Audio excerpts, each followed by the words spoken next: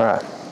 The 12 steps work because they remove the obsession to drink and use drugs. And allow me to be sober and content at the same time. They lead you to have a spiritual experience and to have a personality transformation. The 12 steps acknowledge the superordinate value of spirituality for human well-being. As they offer me a solution to me and my problems rather than offering me, a Band-Aid. They connect you also to others, and you develop a community. So they bring the addict to confront powerlessness. Everybody I've seen who follows the directions in the book get sober and stay sober for the rest of their lives. The 12 steps are a solution for anybody who's ready and willing. The only people who can't get better in the steps are the ones who are constitutionally incapable of being honest with themselves. It forced me to take a look at myself and to stop pointing my finger at others. Everything after that is an instruction set, if you will, or designed for a living.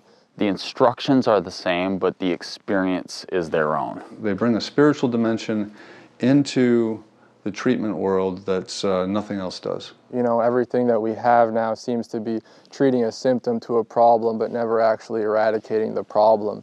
Drugs aren't the problem. Selfishness and self-centeredness is the problem. That's the root of my troubles, and that's what I'm trying to be rid of. A lot of other treatments or approaches for recovery lead individuals in a state of like chronic fragility. Like I'm always avoiding people, places, and things that could trigger me. Part of what we're trying to do at GRC is get the word out that there are recovered opiate addicts.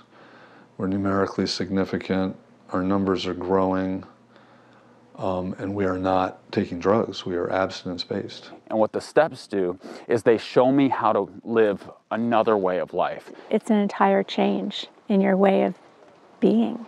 Entirely new way of living. Only the first step even mentions alcohol. It's an awareness exercise, and it takes a lot of action. And through this, I learned that I was really the creator of all my problems. The hard work puts me in a position where I'm not suffering from an obsession to drink or use anymore. And I think it's that transformative experience that is what makes it so powerful. If I am sober and work these 12 steps, I'm freed from the mental obsession to get high. But it doesn't work the other way around. I've got to take the action to have the experience. I don't get to have the experience and then take the action. You don't see better outcomes than you do with the 12 steps in the world of treatment.